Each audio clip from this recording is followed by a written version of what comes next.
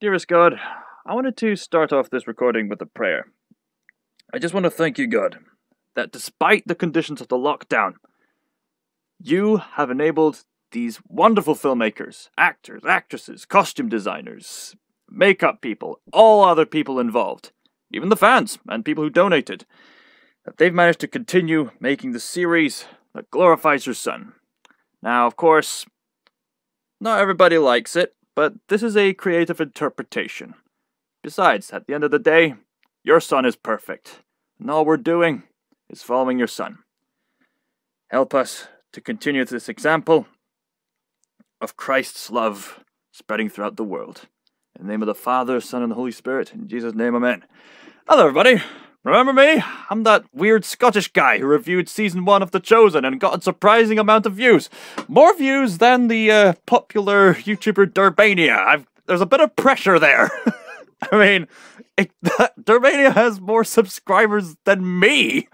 I'm like a rookie compared to him. I mean, you didn't have to go to me, but thank you very much, Dallas Jenkins, for showing my review on Facebook, apparently. But now, Season 2 is coming along.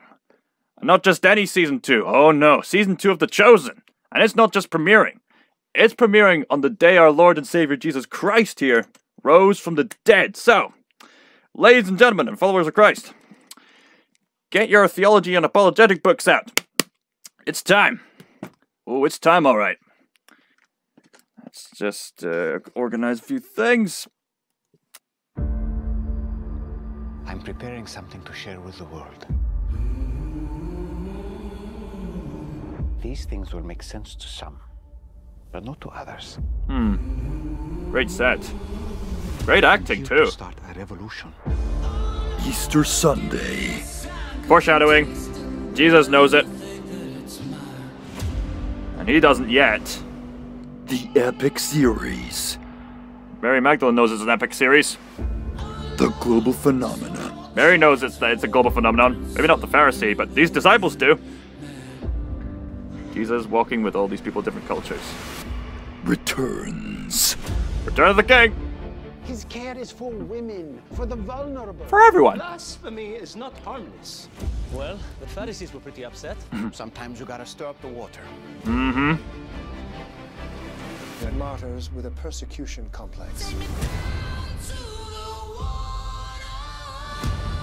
I want to kill him. Funny how people will try to hurt the most peaceful man who ever lived. You want to be healed. Come with Jesus if you want to live. Jesus lived a perfect life, helping others. None of us could live the perfect life, I have something that's open to all. but he did. Get up Hey. and walk. If he was supposed to be healed, God would have done it himself. That's an interesting point. The fame is spreading. Good kind. You have certainly livened things up around here. Word travels fast. Experience the incredible journey Not the one with the dog and the cat and the other dogs. The one about Jesus. of the greatest story ever told. Jesus of Nazareth. We finally meet. David, Goliath. Maybe there is hope for the little. What we're doing here will last for generations. I want my people to participate in the healing of the world. I do not feel very much worthy. Who's worthy of anything?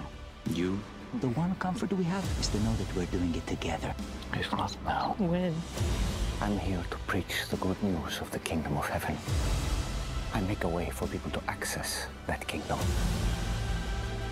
In this world, bones will still break. Hearts will still break. But in the end,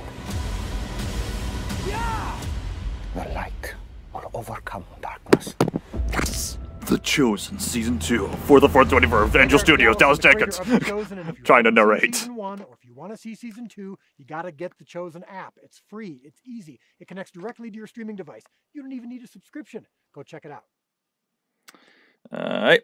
I hope I can watch Season 2 Episode 1 for free. Whoa, my goodness, they're funding Season 3 now. I'm gonna admit, I did do like several takes on that recording because I wanted to get my reaction right, but then that wouldn't be too much of a genuine reaction. Again, I couldn't get the perfect reaction, just like I can't live the perfect life. But, again, he did. He did. That's the beauty of Jesus. So now, I want to take some time to talk to you all about it. Let's go through the trailer and just break down what we just saw. Yeah, let's break it down, as other people would say. So, I'm gonna turn the mute sound off. So, we got these amazing set pieces and amazing landscapes. We have these people looking slightly confused, because the message of Jesus was quite revolutionary at the time. Completely confounded many people. There is no one in history who's lived a better moral lifestyle than Jesus Christ. In fact, Jesus enhanced the moral lifestyle. Like, his Sermon on the Mount, which is said to be recorded during season 2 here. The Sermon on the Mount is where Jesus put up the standard for morality by saying, if you so much as hate somebody, then you've already committed murder. That's a new high standard. Or if you look at another person with lust, you've already committed adultery in your heart. That's a tough standard. None of us could ever live to that, but Jesus would come to die on the cross for us, and that's why we celebrate Easter. Praise be to God for that. What else? We got people of different cultures coming together. Mainly centered around the Middle East, of course. What else have we got here? We got ourselves this pool. Right. Okay. I'm no expert on where they were filming, but that is an amazing looking pool. I'm just saying. I mean, if they wanted this set to look any more amazing, they probably would have filmed at the archaeological site itself. Of all these other places. Though, again, I'm not too much of an expert on this. There's got to be various people having different reactions. There's going to be people with who's going to be healed from the demons, healed from leprosy, paralysis. Jesus went to these poor people and helped them out. The humor's still there. It's not afraid to be somewhat humorous. It makes the show a bit more lighthearted. It is quite risky, humor, but words are very powerful, as you know. So, I think, as far as I know, this part here made everyone have a quiet reaction. This Pharisee saying, "If God was here, he would have healed the man himself." Jesus saying, "Interesting you say that." I think that joke works, if you ask me. Also, it's interesting to note that John the Baptist is here, talking to Jesus. So, wasn't John the Baptist held up in a cell for baptizing Jesus in the River Jordan? Before Jesus went out into the desert to be tempted by the devil and resist his temptations. Maybe they'll flash back to that, but basically, it was after that time John the Baptist started criticizing Herod's king for committing sexual immorality, and then he got imprisoned because of that. So, questioning the continuity of how John the Baptist is able to meet up with Jesus here. Like, maybe this is a flashback. But the disciples are clearly there. But either way, it's good to see cousins embrace each other. But it's interesting that John the Baptist, filled with the Holy Spirit, he doubted Jesus at one point. He was in his cell, and he was just thinking to himself, is this really the man? Is this the right man I was preaching about? And then he called to his friends, hey friends, could you do me a favor? Could you go over to Jesus, just ask if he's the man that we've been waiting for, or if we're waiting for someone else? Then Jesus, in response, says, okay, look to my miracles, and look to my signs. You'll know it's me. And John had that assurance before, unfortunately, John was beheaded and executed by the Roman soldiers. Yes, spoiler alert, John the Baptist dies here. I'm sorry, but that's just the brutal fact of reality. Romans confronting Jesus. Season 2 is not going to depict Jesus' crucifixion yet. It's just Roman officials just being Roman officials. You stick your nose out of trouble and we'll keep us out of trouble, that sort of deal. Do Romans talk like that? Big off. What else have we got? In the end, light will win. That is the most inspiring thing. And that's what I love about this series at the end of the day. It's inspiring.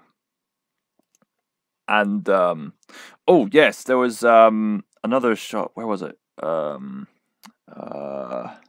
was somewhere. Yeah, here. I think this is the part where Jesus went to the temple for others to listen, where Jesus would take some time to shut up phone. Where Jesus would go into the temple to I'm sorry, I didn't mean that. Where Jesus would go into the temple and read from the scrolls where they had their holy scriptures from. And then Jesus would say, the scriptures have been fulfilled, which caused a bit of a ruckus among the temple. Like, fulfilled? What are you meaning? Oh, most unorthodox. I think they may or may not be taking a few hints from the Robert Powell version of the gospel story. The real gospel story. Robert Powell, who depicted Jesus in the mini-series called Jesus of Nazareth. I highly recommend watching that series if you have the time. Because that's quite an epic series in itself. I think they may be taking a few hints from that with this scene. I don't know, I'm just getting a bit of deja vu. But then again, I guess all the adaptations are taking hints from each other, right? And this story has just been... It's just a cult... It's a story that's so ingrained in culture, in real history, in archaeology, that it's able to withstand the test of time for over 2,000 years. Many people have tried to poke holes in it, but it still stands firm, and it's a message of hope and redemption. This is the sort of story where even people like Jordan Peterson can get behind it and come to grasp the magnitude of what the story has to offer. And I don't know about you guys, but I'm looking forward to watching this this whole show from Easter onwards. Maybe I'll do different reaction/review videos of individual episodes. That would probably get more views. But either way, I'm looking forward to watching season 2, and more importantly, I'd highly recommend all of you people to watch The Chosen. There might be a few of you, even fellow Christians, who might say that this is being a bit wrong and contemporary, but just remember, this is just an adaptation of the real story at the end of the day, okay? If you don't like it, I'm not the boss of you. But we don't often get shows like this, so please, if you can, support the Chosen team.